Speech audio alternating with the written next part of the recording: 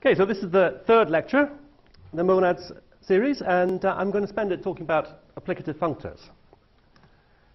So I want to start by going back to the parser that I wrote yesterday and critiquing it a little bit. So there it is, you remember it, I'm sure. But it's a little bit wordy, isn't it?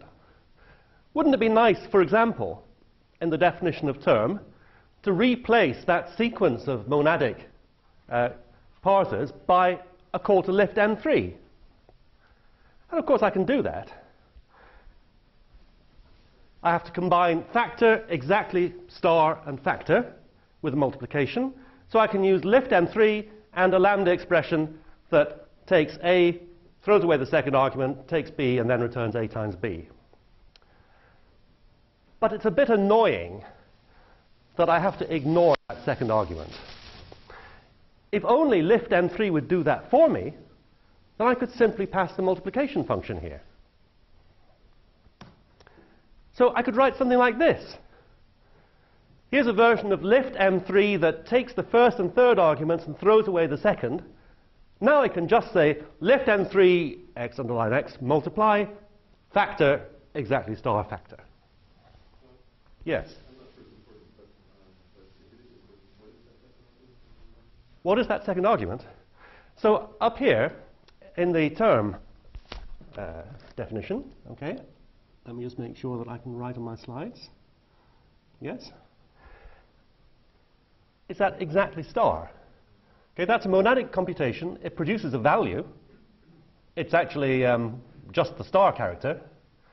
But I have to throw that away somewhere. There I am throwing it away. So I can do this, of course, but now I have to have a variant on lift M3. How many variants am I going to need? Well, 8, I suppose. 16 variants of lift M4. Ugh, it's not nice, is it? So I can solve that problem by breaking lift M3 down into smaller parts. That's what we're going to be doing today. So let me introduce another operator. I'm not quite sure how to pronounce this. Maybe I'll just call it apply, although it's not. Which, for any monad, takes a computation that delivers a function and a computation that delivers an argument and just gives you a computation that delivers the result. So it kind of lifts function application. Dollar is the Haskell application operator up to the monadic level. And if I define this operator, which is, as you can see, it's easy to do, then I'm going to be able to rewrite lift M fx as return f star x. So f here is of type A to B. I have to turn it into a monadic computation with return so that I can then use star to apply that to x. So for lift M, that maybe doesn't look too sensible, but for lift M2, I can now do the same thing. I can just take a binary function f, lift it to the monadic level with return, and then use this monadic application to apply it to each argument. Lift M3 likewise. So this is rather nice. Now I only need to define this one star operator, and all of those k lift functions I can just construct on the fly. And by the way, of course, this operator has to associate to the left, just as function application does. So it's declared to do so. Okay. So if I do this, then I can also easily create variations on this apply operator that ignore one of the arguments.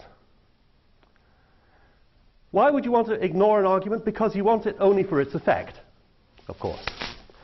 So let's define two variations. This one discards the right argument, so you can see that it takes an MA and an MB and it returns the MA. That must be the left argument. And I can easily construct that now by using the const function in Haskell. It takes two arguments and returns the first. So if I just lift it to the monadic level and apply it this way, then it's going to give me the result of A. And I can define a corresponding operator that ignores the left argument instead. So you can see it takes the second one and returns it. Just by doing something similar, but here I need the function of two arguments that returns the second. And that I can construct as const ID. So now if I use these operations to combine monadic computations, all of the effects will still happen left to right, but some of the values will be discarded. Now, there are going to be a lot of operator names to remember here, so I want to give you a mnemonic for remembering what they mean. You can think of the less than and greater than as pointing towards the operands. So these operator names are chosen so that the less than and greater than point towards the arguments that are used. So if there's no less than or one-sided operator, it means that argument is discarded. Okay, so now if I go back to the expression parser, I can rewrite it like this. There we are. So look at the first line. To parse an expression, well, I'm going to apply the plus operation in the end. So let's use return plus. And then I apply that to what's parsed by a term. And then I throw away something parsed by exactly plus. And I apply my function that I'm building up to what's parsed by another occurrence of term. Or else, I just parse a term. And likewise, I can rewrite all of the parsers that I wrote yesterday in what I think is a much more attractive style. Okay, so this is more concise. That's good. And many people think that this kind of style of programming is more applicative in feel, more functional in feel. The same stuff is happening behind the scenes, but the previous notation reminds people of imperative programming, whereas this notation reminds people more of applicative programming. I don't know whether you feel that way or not, but at any rate, it's one potential advantage. Yeah? A little bit on the one-sided ones. So the reason that they have a direction to point is that they're taking two different kinds of things. No, they're taking the same kinds of things, but they're throwing away one side. Yes, they're taking an MA and an MB. Right, so they're the functions of two arguments.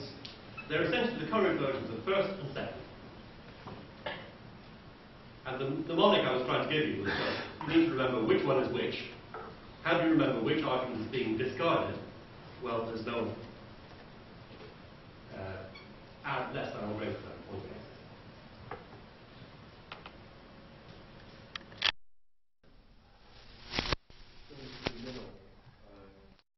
If you write a long expression involving these bracket star and variants, the first term in that expression will be a function, morally. Exactly. Applied to the results of all of the others. The way I'm going to use it is that the first term in that sequence is always going to be return function. So I'm taking a constant function and I'm saying, okay, turn this into a monadic computation so that I can use these monadic operators to combine it with arguments in an analogous way to just applying a function to arguments.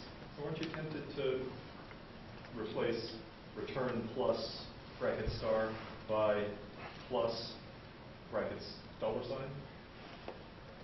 Not only tempted, but I will succumb. Just try not to introduce too many things on one side. So, before we do that, I want to make a more serious critique of the library that I showed you yesterday.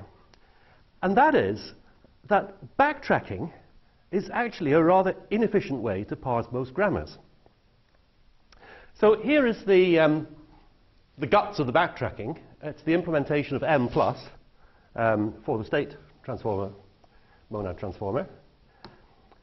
And you can see here that even if the first parse is going to succeed, all the time that that first parse is running, we don't know whether or not it's going to return nothing at the end of the day, or the empty list.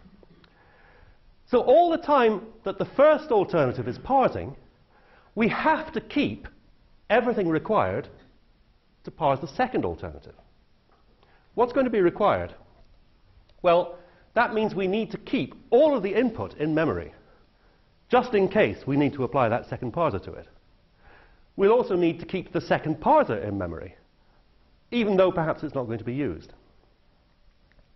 So, in many grammars, we may know after parsing perhaps just one symbol on the left-hand side that we will never need to use the second parser, that it can never succeed.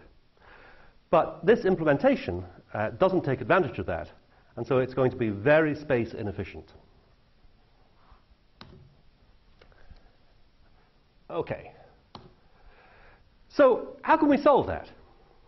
Well, what we would like to know is, in advance, that second parse is not going to succeed. So we can just throw it away as soon as we start parsing the first half. And one classic way to do that is to compute for each parser what tokens it can accept as the first token. So then we can look at the next token in the input, and before we start applying the first parser, we can ask, well, is there any possibility that the second one will accept this? If the answer is no, we can just throw it away. And indeed, if our grammar is LL1, then we're going to be able to choose precisely which parser we should use, just based on the first token. But we also need to know whether the parsers can match the empty string in order to apply this safely. Because, of course, if the second parser can match the empty string, then we're always going to be able to use it. So what we would like to do is to compute for each parser what its starter symbols are and whether or not it can match the empty string. Okay, and now, okay, as I was just explaining, if we come to an n+, then we can take advantage of this information to discard the second parser if we know we won't need it. So what I'm going to do today is I'm going to modify parsers so that a parser is a pair of the static information and the dynamic parsing function. And I'm going to take advantage of the static information to throw away parsing functions that I know I won't need. But there's a problem. And the problem is the implementation of the bind operator. Okay, so let's think about this. When I'm programming the collection of static information in bind, what am I going to have to do? Well, how do I know whether m bind f can match the empty string? It can match the empty string if m does and f does. How can I tell what the possible starter tokens are of m bind f? Well, clearly, any token that can start m can also start this combination. But if m matches the empty string, then any token that can start f can also start this combination. So how will I compute the starter symbols of m bind f? It's going to have to be the starters of m appended with the starters of f if m can match the empty string. But wait a minute, what am I talking about? What do I mean starters of f? F isn't a parser, it's a function. So I have to apply it to something. This question mark. What should I apply it to? The thing that m parses. But I don't have the thing that m parses yet, because I'm not going to start parsing m until after I know what the starter symbols of my parser are. Ah! So we're in a bind. And I'm sorry about that. Not very sorry, but yes. So we just can't do it. We can't define bind. And that's annoying because I'd really like to make this optimization. But wait a minute. Think back to the way that I rewrote my parser. I didn't actually use bind anymore, did I?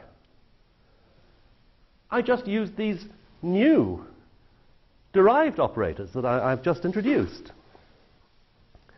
So suppose I want to know what are the possible starter symbols of f applied to m. Is that problematic? Well, no. because here's the first parser, here's the second.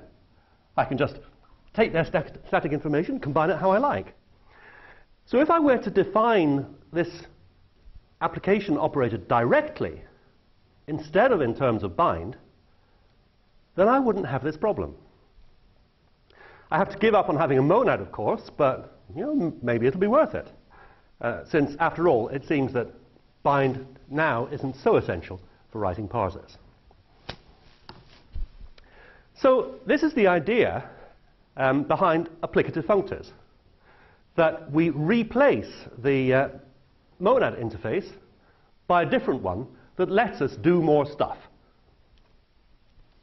This class definition at the top is the one that is in the libraries for applicative functors. So we have a type for the application operator that is just like the one I already showed you. We say that an applicative functor must also be a functor, and we need something corresponding to return, because I did use return, and we have to give it a different name. And so it's called pure. So pure converts an A to an FA. It's just another name for return in this case. So now I'd like to implement this interface, and I'm going to be able to implement it for every monad, at least. I can just define the application operator as I did before in terms of lift M2. So let me introduce a way of wrapping any monad so that I can write this applicative implementation just once. For any monad M, wrapped monad of M is going to be an applicative functor, and here is the instance. Pure A just wraps return, and the application operator is just defined using lift M2 as before. So having done that, if I want to use a monad as an applicative functor, I'll just use wrapped monad of M instead, and then I'll automatically have the implementations of these operations available. So what I've just shown you is that every monad is, or gives rise to, an applicative functor. But the reverse is not true. Of course, that's why we want the notion of an applicative functor. So for example, let me just consider determining whether or not a parser can match the empty string. I'll define a type empty of A that just is isomorphic to booleans. Okay, what's the point of this type parameter? It's there so that I can declare empty to be an applicative functor. So it has to have a type parameter for that. It's a phantom type, it's not used in the definition, but it has to be there. So now I can write an instance of this applicative class that just will tell me whether or not the corresponding parser matches the empty string. Does a pure parser match the empty string? Well, yes, it doesn't match anything else. It just leaves the state unchanged and just gives me a value. What about apply f to x? Does that match the empty string? Well, yes, provided both f and x can match the empty string. So I can just use Boolean AND here in the implementation for empty. So this is actually an instance of a very generally useful kind of applicative functor that does not correspond to a monad. It's just collecting information, and as long as we have some associative operator to use here and an identity to use here, in other words a monoid, then we can define an applicative functor in this way.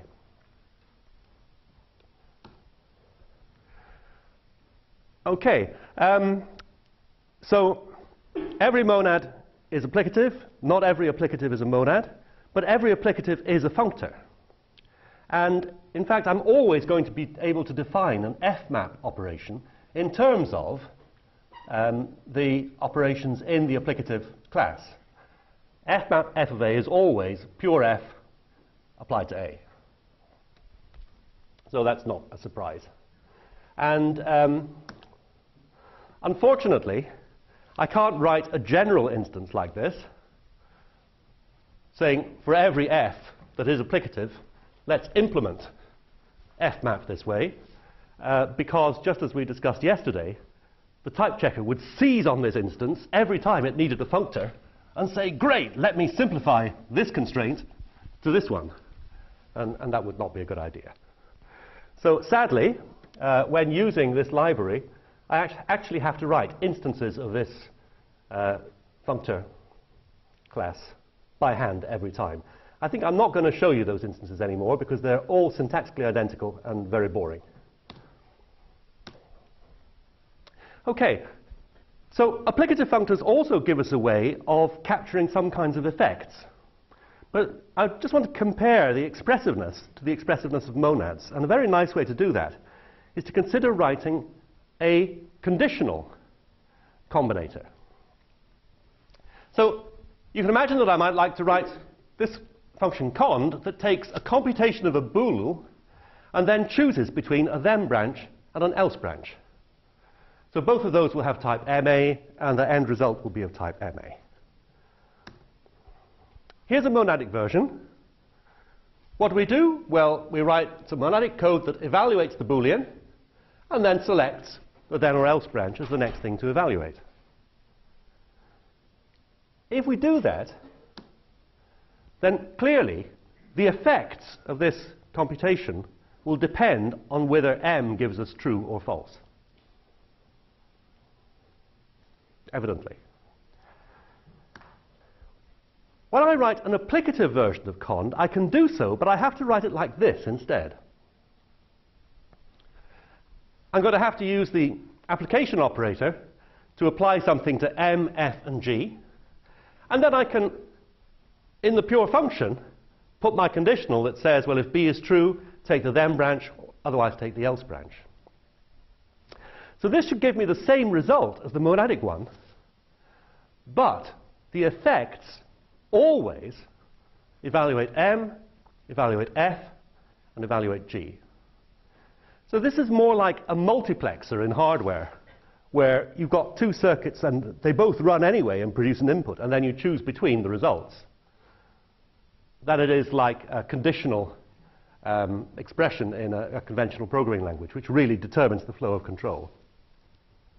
And indeed, when you use applicative functors, the flow of control, as it were, the effects, cannot depend on the values that are generated. So all of the effects will happen anyway, but that's actually perfectly okay for a parsing library, at least if we're parsing a context-free grammar.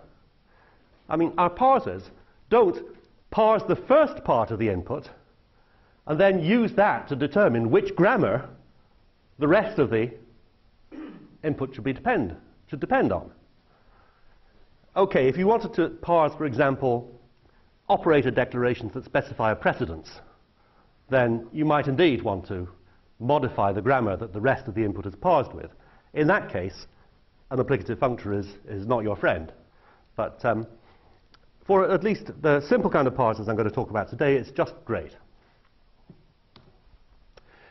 So far, the advantage that I've shown you with applicative functors is that we get a nice notation. But actually, there are more advantages than that. Applicative functors are a lot more composable than monads are.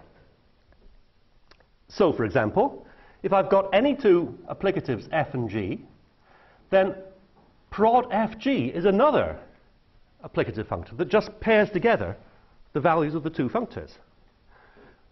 How can I convince you of that? By showing you the instance declaration, as usual.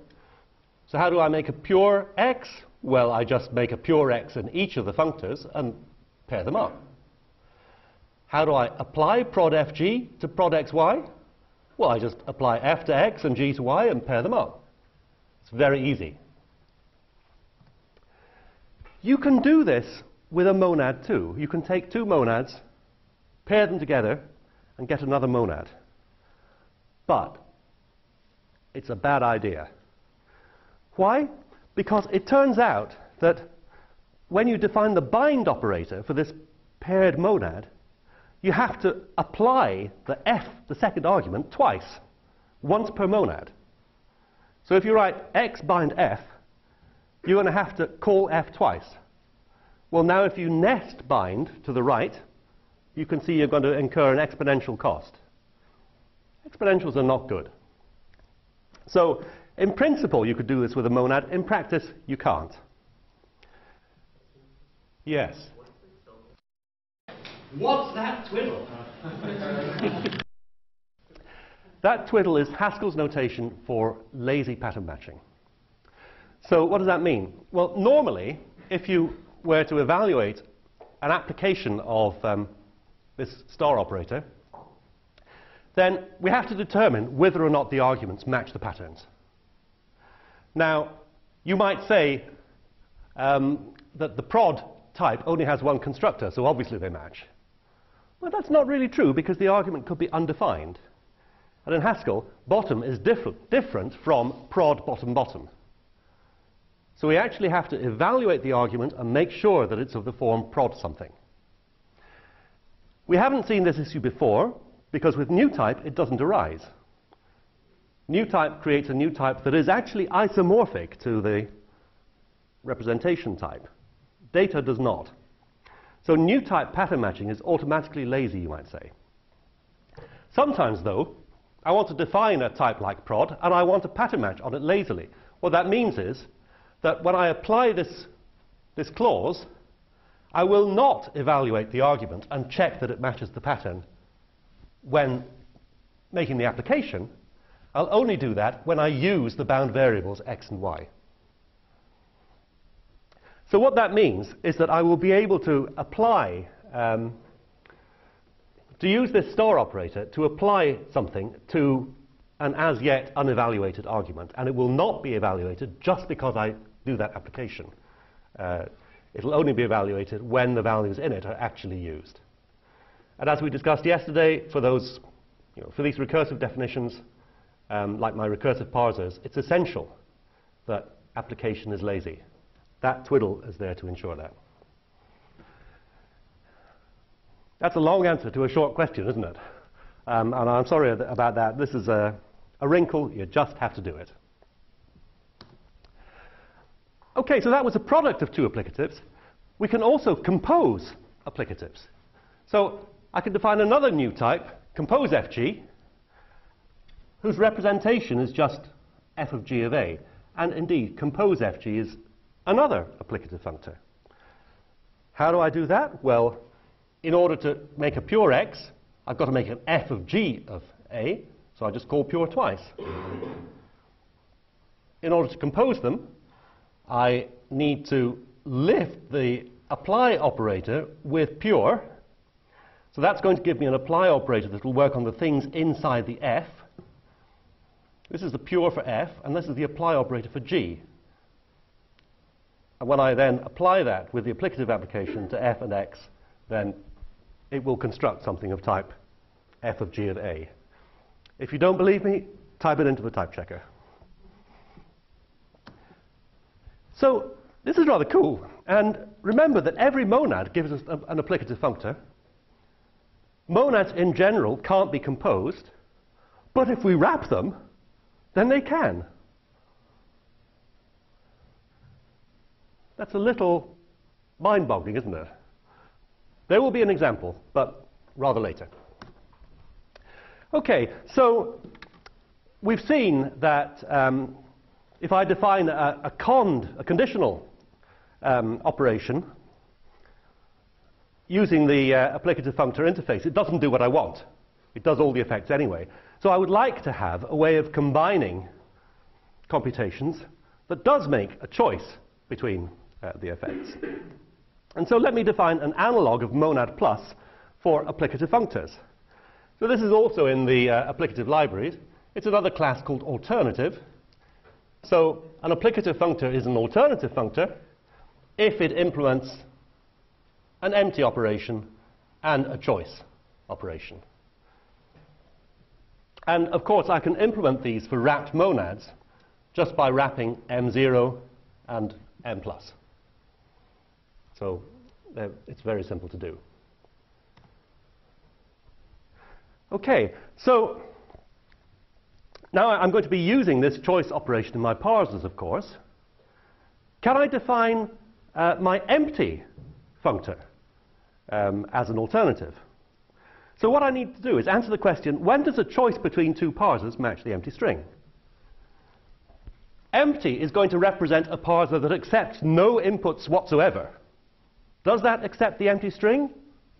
No, it accepts no inputs whatsoever.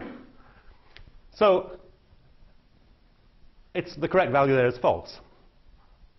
If I have a choice between two parsers, f and g, then how can I tell whether that will accept the empty string? Well, if either f accepts it or g accepts it, then the combination will. So now I can combine f and g with the Boolean OR operator. So is this the one which accepts the empty string? Okay, but so it seems to me that you have some kind of Recursion? Well, so you define this choice operator in terms of empty, and so the thing is, can you get empty true for?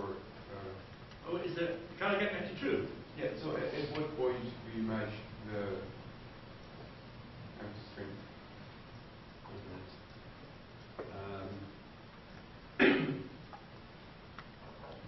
Here, this is the applicative instance for empty, and it says if you have a pure value, that matches the empty string. So here you can see that we're using and its unit, true. So we have one more node there. Before you leave that slide, I was feeling confused about it before, and I think I still am. So what we're defining here, it says on the top line, can a parser match the empty string? Yes. Is there some other parser that we're thinking about here and telling whether it can match the empty string, or are we defining a parser that matches the empty string or doesn't, or something like that? I might choose to represent parsers in a number of different ways. But I've got an API for building parsers, which I can use to build all of them. Now, you might think that the representation I choose ought to be usable for parsing. But no. Right. So you're going to build a parser which is abstracted on not a monad but an applicative. And yes. you instantiate it on the empty applicative, you're going to find out whether it parses empty. Exactly. So this is one possible representation of parsers that does very little. All you can do with it is find out, would it match the empty string? And of course, this is not the only representation I'm going to use, but it's going to be a parser to go to that mode. Okay, where had I come to? We've done this. Yes, so in the applicative instance, I had true and. Here I have false and or. So it's kind of nice that way. Okay, so I can actually now continue and define some of the operations that we saw yesterday in a more general setting. So I showed you some and many. Actually, all I need to define those is the operations that alternative functors give me. So here we are. I can say sum f is, apply a pure cons operation to f and many f. Many f is either a sum f or a pure empty list. And these definitions will now be usable with every alternative functor, not just with my parsers. Down at the bottom, there's another example. If I want to parse something optionally, I can say an optional f is either pure just applied to f, or it's a pure nothing. Okay, by now, even I am getting bored of writing pure thing applied to something. So let me just introduce an operator that does that for me. This is the dollar enclosed in angle brackets operator, and it's simply equal to pure the first thing applied to the second. So it's just a derived operator, but it simplifies the syntax here a little bit. Once again, let me remind you that here we have recursion, And without lazy evaluation, this would not work.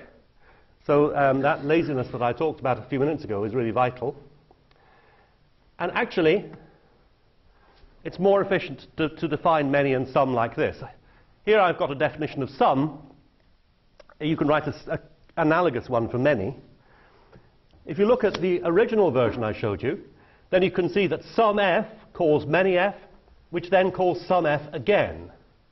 So we would end up with a recursion that makes many calls of some with the same argument.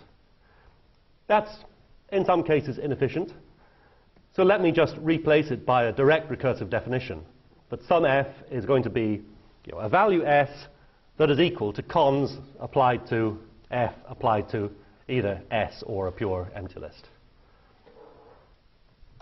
So making this change is actually quite important for the parsing application that I'm doing. Okay, so where have we got to? So if I now take the parser monad that I developed yesterday and I just wrap it, then I'll have an alternative functor that provides pure, this funny application, empty, alternatives, these alternative versions of application that just discard one of the arguments. We've just seen some and many. In other words, most of the API that I use for making my parsers is already generated by the library for alternative and applicative functors. So let me just wrap that in a new type and define a type of monadic parsers that just wraps up a state transformer on strings and derive the existing implementations for functor, applicative, and alternative. So this one line almost gives me my parsing library. What's missing? It's the exactly operation that I used previously. So